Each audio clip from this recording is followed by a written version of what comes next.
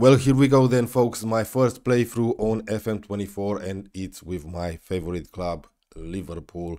This is not going to be a long save. We'll just play for a couple of seasons because it's the beta version. And of course, just like every other year, eyebrows has been raised. Now let's start with the club vision. They want us to play attacking football, to develop players using the club's youth system, of course, and sign players under the age of 23. The 5-year plan, end of the current season, win the Europa League, of course, qualify for the Champions League. We can do this, we can win the Europa League. Challenge for the FA Cup and be competitive in the League Cup.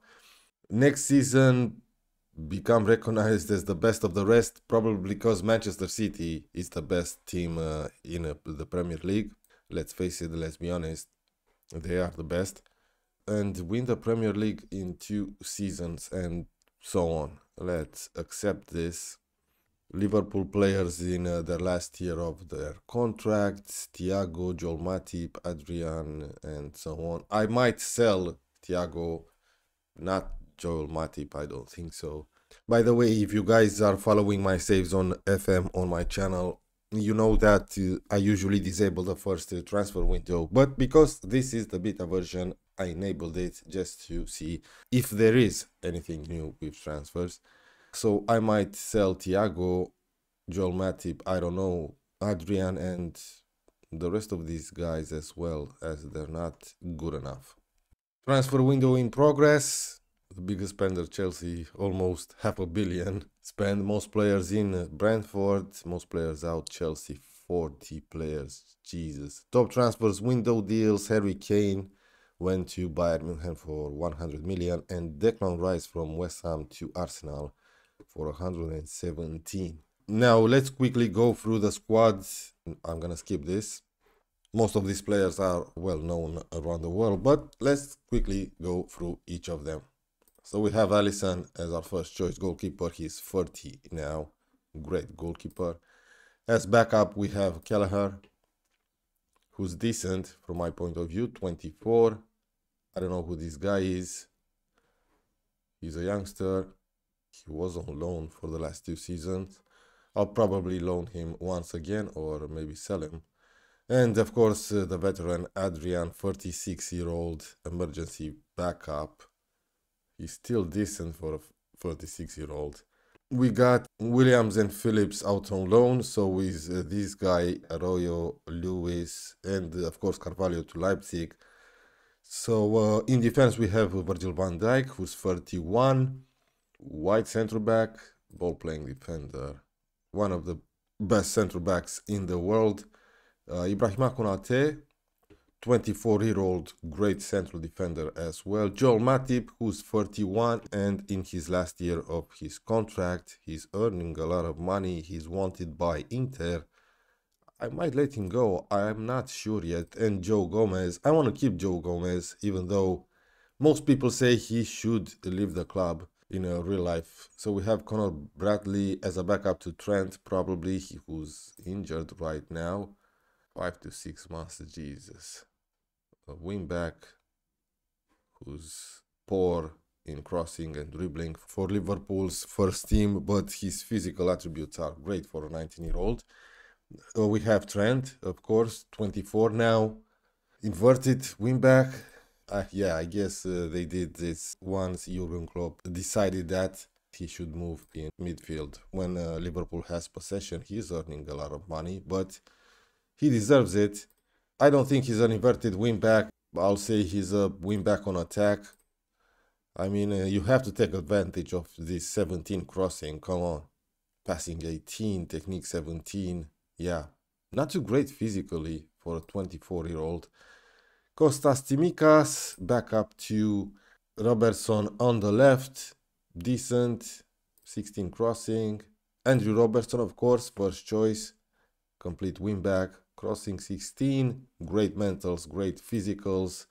Moving on to McAllister, the new signing, 24, deep lying playmaker. That seems to be his best role. I'll probably use him in this position. Good signing. Ryan Gravenberch, another good signing from my point of view. Advanced playmaker, sure. A Mezzala on attack, decent, but his finishing is only 10 in the game. I believe this is low. It doesn't reflect how good this guy is in real life or how good he was when he used to play for Ajax. Wataruendo, he's a squad player, a backup in that position, a ball-winning midfielder, not a deep-lying playmaker. Can also do a job a little bit forward, box to box, finishing 10, long shot 11. His mentals are great, physically he's decent, 30. Thiago, he's out injured, 32. For how long? 3 to 4 months, nobody's going to buy him. So he'll probably stay until his contract will run out. Matteo Ritaccio, I don't really know who this guy is, 21. Oh, okay. He's been around at Liverpool for some time. My shame, my mistake that I don't know this guy. He was on loan last season. Probably loan him once again or maybe sell him. He's injured between 5 weeks and 2 months. Jesus. Harvey Elliott, he's now 20. He's now natural as an advanced playmaker, even though he started playing as an inverted winger or an inside forward on the right. Okay. First touch 17, passing 16, not bad, Elliot. Moving on to another new signing, Dominic Zlobozai. This guy can play anywhere on the pitch. He's an advanced playmaker, Mezzala on support, okay, because I'm not going to use this role right here. I'm going to use a 4-3-3 with a DM, so I'll probably use him as a Mezzala or an advanced playmaker. Curtis Jones, he's still natural on the left, even though he's been playing most of the time in midfield. Advanced playmaker, okay, he's not bad, 22. Moving on to Luis Diaz, inside forward on the left, can also do a decent job on the right and in attack, but yeah, this is his natural position, inside forward on the left. Great player to have around, 26. We have Paul Glatzer. This guy is from the second squad. He's probably going to be sold or loaned out. I'll look to sell him, not good enough. Cody Gakpo, winger on the left, even though he's right-footed, advanced forward, or as a winger on the right. I'll probably use him in this position as an inside forward. Moving on to Diogo Jota. I really like Diogo Jota. He's wanted by AC Milan. Not gonna happen probably. Can play in attack, can play on the right and on the left as an inside forward. I believe he's better than what we are seeing here, especially in his physical attributes. Moving on to Darwin Núñez, 24 now, pressing forward. Yeah, he's not bad. Decent technical attributes. And of course we have Mohamed Salah, an inside forward on the right. World class, well known around the world.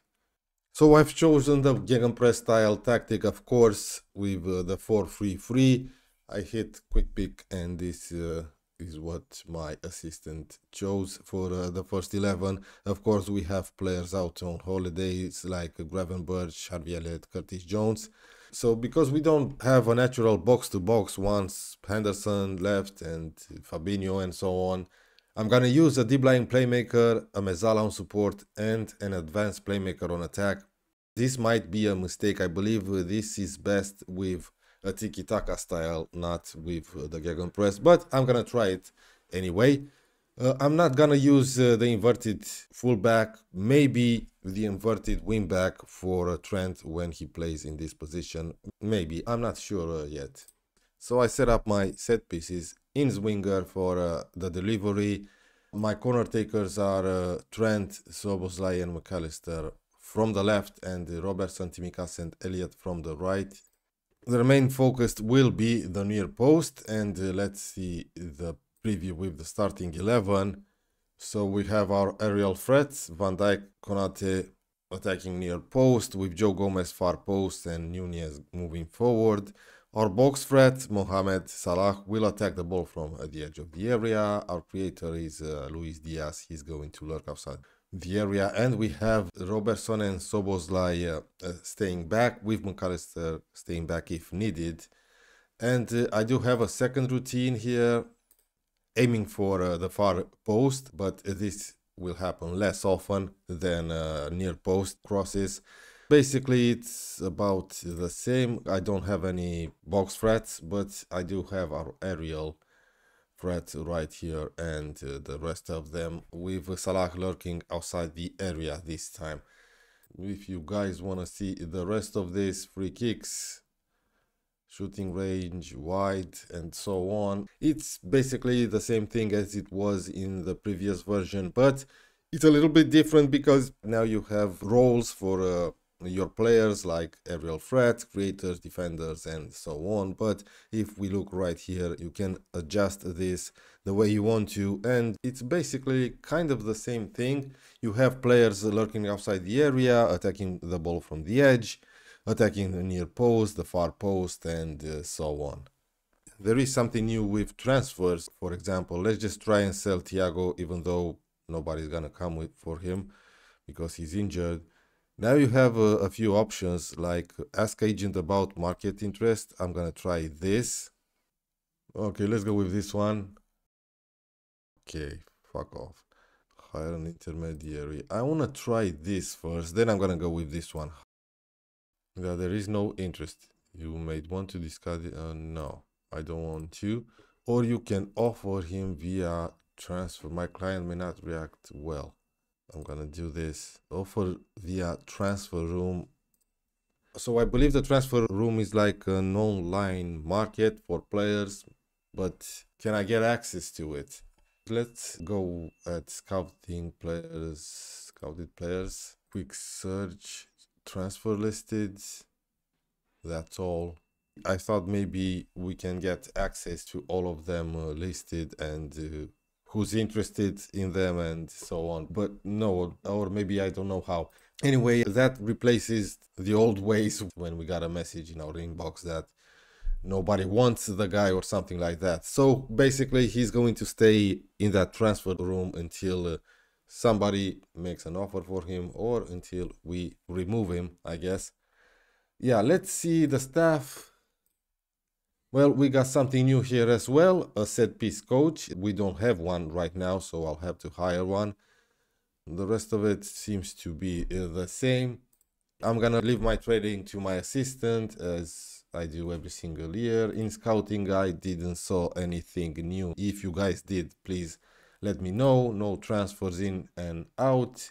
Club information, club vision. We got our finances, 74 million, and around 4.7 in wages per week. Dev Central, we got two hot prospects in Ben Doak and Bajcetic, who I'm gonna move to the senior squad because they deserve it. Speaking of the squad, I'm gonna look to customize my views here. Now let's take a look at the schedule. We got some friendlies. I guess I'll be back for the first game of the season away at Fulham, and we'll end the episode there. If I discover something new, like how negotiations goes down for transfers this year, I'll record that and I'll be back. If not, I'll see you guys for the game away at Fulham. Well, nothing new to report. I haven't made any transfers. Virgil van Dijk had a transfer offer from Al Hilal for around 70 million. I rejected it, of course. We have some injury issues, lots of them. Robertson is out, Diaz, Bradley and Thiago are already out, Kelleher as well. So here's the first 11 that's gonna face Fulham away from home. Alisson, Tsimikas, Van Dijk, Konate, Trent, McAllister, Szoboszlai, Gravenberch, Diogo Jota, Nunez up front, and of course Salah on the right. So the Premier League gets started away at Fulham. It's not an easy game, but we're favorites to win it, of course, and I believe we're gonna get the 3 points. Any new animations? No, not really. We see the Premier League table and all. Let's skip this. Here we go, our first highlight of the game. Virgil van Dijk wins a header there. Szoboszlai now back to Konate. Gravenberch. Do I sign a new central defender and let Joel Matip go? He is wanted by Inter. I don't know. I was looking on buying Jose Gaia and selling Tsimikas, but another Arab team came in for Jose Gaia and offered him almost $1 million a week. Gravenberch scores our first goal. We're 1-0 up, moving in front from that advanced playmaker position on attack. He gets into the box and we're 1-0 up. While Aston Villa are 1-0 up against Manchester City, this is important. Tsimikas with a throw-in. He's Diogo Jota. McAllister. Nicely done from McAllister. Nunez, so close. This time Trent with a throw-in. Darwin back to Trent. Here's Nunez again. Virgil van Dijk. Back to Trent. Mo Salah. Nice intention there. Safe hands from Leno. The highlight will probably continue. It has to. They didn't end up with a goal or with a good opportunity to end it there. So Szoboszlai to Konate. He's Gravenberch. The match engine seems a little bit different. An improvement. A good counter-attack here with Diogo Jota. Jota hits the crossbar. And that's the end of the highlight probably, yes. But we get another one immediately. Yeah, we're controlling this game away from home at Fulham. Here's Salah in the penalty area. Oh, what a good opportunity. Good save there from Leno. Corner now. Trent Alexander-Arnold is gonna take it. Near post, of course. And we're 2-0 up. Konate scores his first goal of the season. Of course, it's his first goal because it's the first game. And we're 2-0 up after 45 minutes. Great first half so far from our boys. We're approaching half-time. 7 shots, 2 on target, 2 goals. Yeah, really good first half from our boys. I'm pleased. Yes, keep going, boys. Free kick. Is it Szoboszlai? No, it's McAllister. He's gonna go for it. He should go for it. McAllister! What a good save from Leno. Now a corner for Fulham. Get it away. Don't let them get back into the game. A good opportunity there. Their first opportunity. Around 25 minutes remaining. Let's make some substitutions. Let's bring in Elliot. No, he's really tired. Curtis Jones is gonna come in for Szoboszlai. Yeah. And Bajetic for McAllister. Oh my word, look at what happened now. Because we had a few injuries, I got Adrian on the bench. I usually don't keep a goalkeeper on the bench. Jesus Christ. Alisson, it's out. Nunez is on a 6.3. I'm gonna sub him off with 10 more minutes to go. Let's bring in Cody Gakpo for him. Aston Villa are still winning against Manchester City. As you can see, they have 3 points. Pro win for Fulham. We're approaching stoppage time. Just 1 more minute from regular time. 5 more minutes added. Block him, please. So we can have an easy, casual end of the game. Virgil van Dijk moves forward with the ball. He gets tackled there. Mo Salah now. Salah, a good chance for a counter. Gakpo. Gakpo, look at him go. Save from Leno. So there you have it, folks. 3 points, 2-0 away at Fulham. 16 shots, 7 on target. Our best performer, Ryan Gravenberch, on his debut. Well done. So Arsenal won. Oh my word, Manchester City got spanked away at Aston Villa, 3-0. Newcastle also lost away at Luton, newly promoted.